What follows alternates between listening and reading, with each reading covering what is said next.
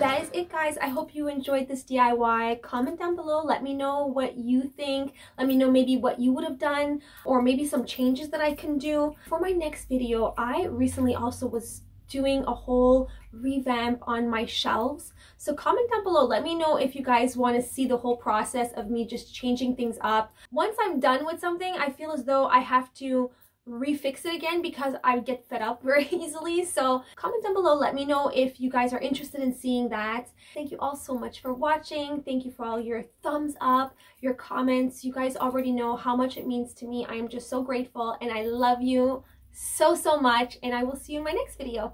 Bye guys. Mwah.